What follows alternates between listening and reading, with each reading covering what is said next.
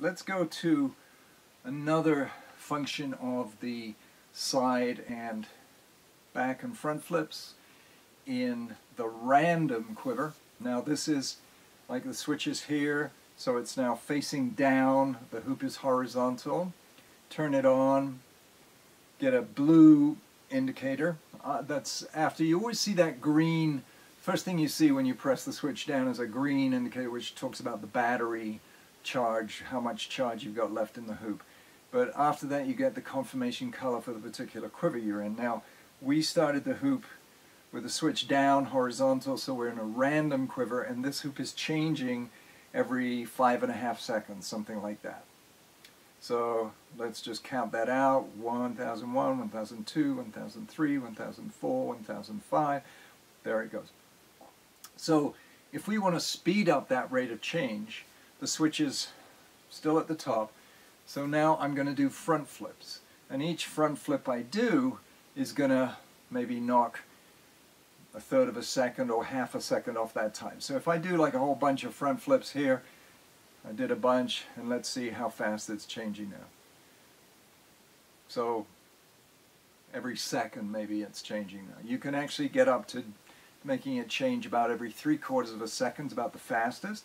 Then if you go doing back flips, you'll start slowing it down, the rate of change. See where we go to here.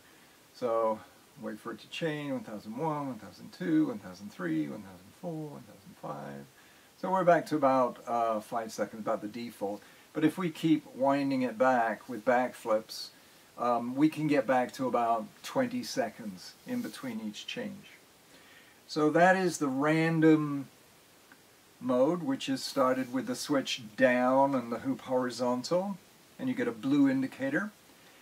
And you can vary the speed that the hoop is changing displays or bringing up new hoops by doing front and back flips. Now, if you get to a hoop that you really like, you can do a side flip and stop it. You know, so like I'm playing with the hoops, whatever. I'm like, yeah, this is cool. Whoa, I want a white hoop, you know. So I do a side flip, and it goes red, the hoop. So now this white hoop is going to stay here while I do whatever I want to do with it. There's not a lot of room here, but I'm hooping away and playing with it and stuff like that. And then I go like, well, I want to get another display. So now I do a front flip, and my front flips will just shift to another random hoop. So now the front flip won't speed up the rate of change, but the front flip will actually just bring me into a whole different hoop.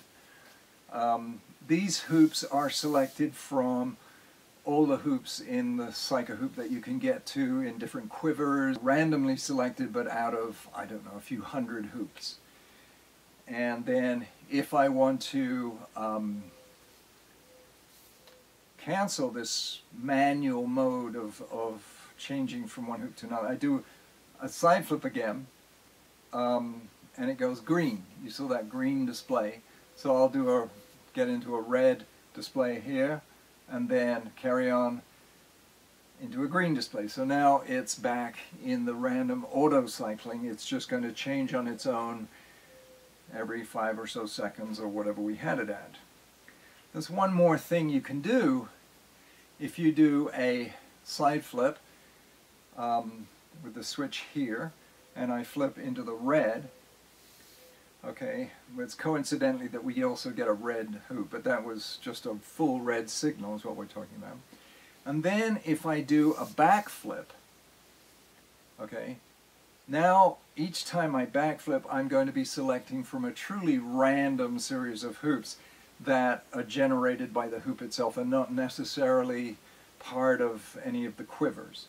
So you're now in a sort of infinite hoop selection. So if you want an infinite variety of hoops to play with, here's a place to go. You never know what exactly you're going to get, but if you get something, you can save it. You'll find out how to do that with different moves later on in this tutorial. So if you find something really cool, you can lock it in. I mean, it won't change unless you do another backflip, but you can actually lock the hoop so it won't change at all. Or you can transfer it from this quiver to the saved quiver, and you can come back to it at any time and play with it.